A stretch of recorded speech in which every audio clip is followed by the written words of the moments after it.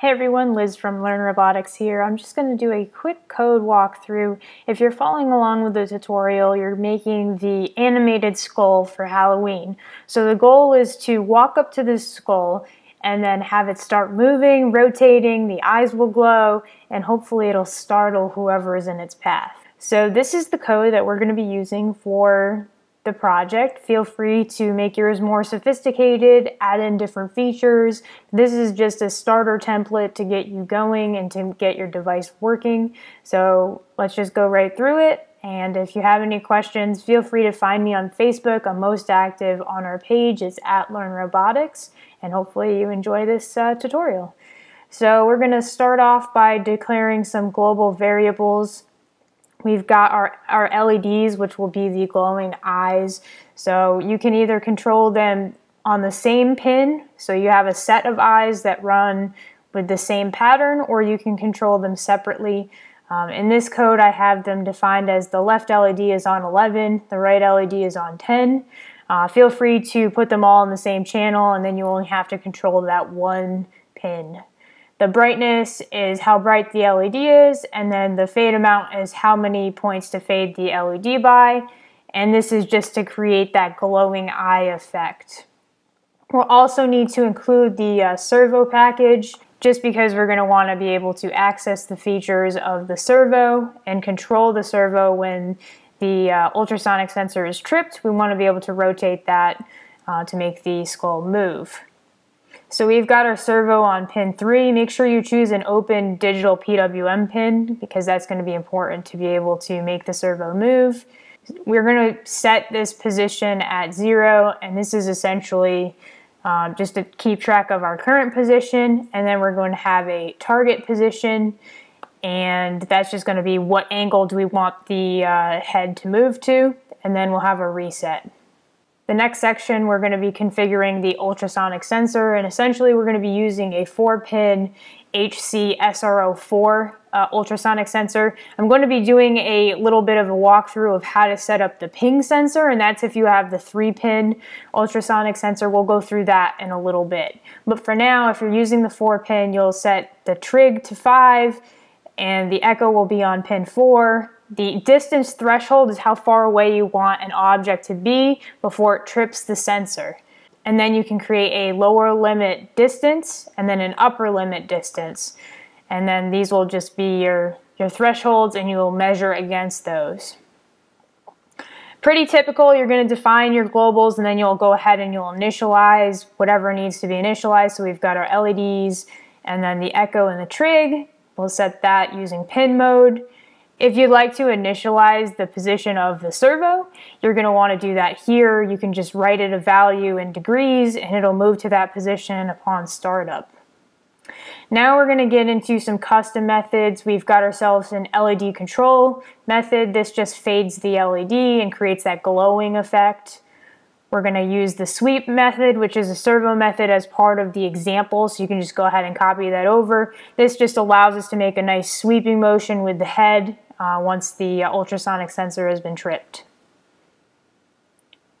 Now we're going to create this method called read ultrasonic. Essentially what it does is it takes in the pin of the trig, pin of the echo, and then do you want to print out some information about distance. Typically you'll set this true while you're debugging your system, and then you'll set it false once you're ready to go. And this will just provide you some information. I've got a distance calculation in centimeters and a distance calculation in inches. So depending on how you want to measure this, you can create your logic based on the correct units. And this is just the example code that they give you with the ultrasonic sensor on how to use it. And it's basically just sending out a sound wave and then receiving that sound wave back in, calculating the time that it takes, using the speed of sound, and then converting that to either centimeters or inches. The check distance method just checks to see whether or not motion has been detected. If yes, we're going to turn on the LEDs and start glowing the eyes, and we're going to rotate the skull head and using the servo. And then otherwise, if nothing's detected, we don't want to do anything. We want to make sure everything is off.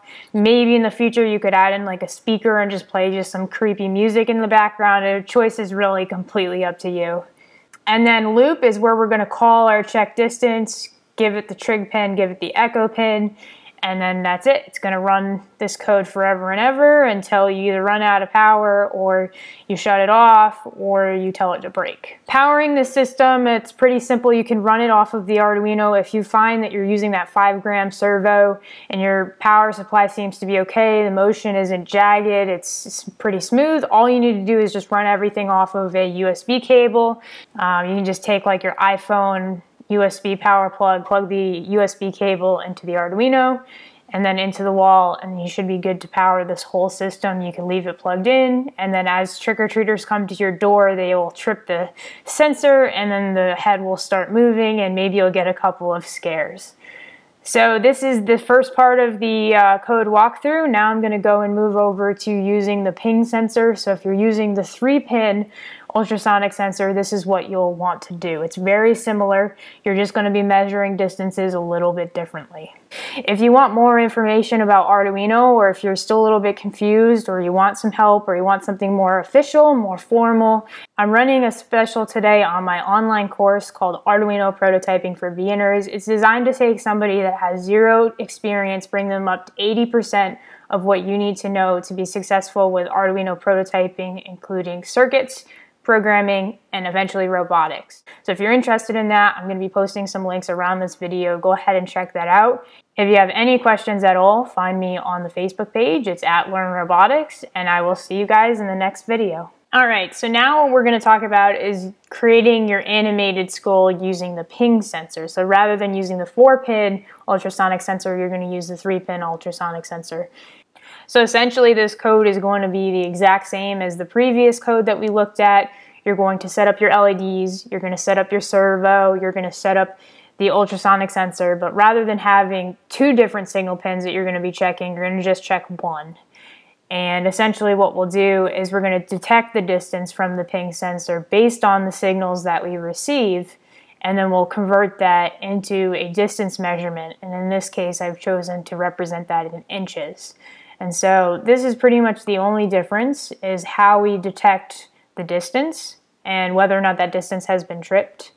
But other than that, you'll be able to take that distance and then create your thresholds. You can create globals for these lower limits and upper limits if you'd like, similarly to how we did it in the previous iteration of this code.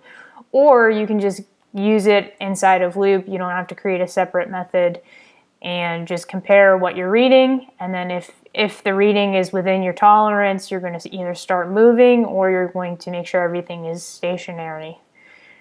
And that's pretty much all it needs to be for this version of the code. If you have any questions at all, I really hope you enjoyed this project. For me, it was a lot of fun because it takes a holiday, combines it with a little bit of programming and electronics, and you can really get a good feel for how to create these different devices.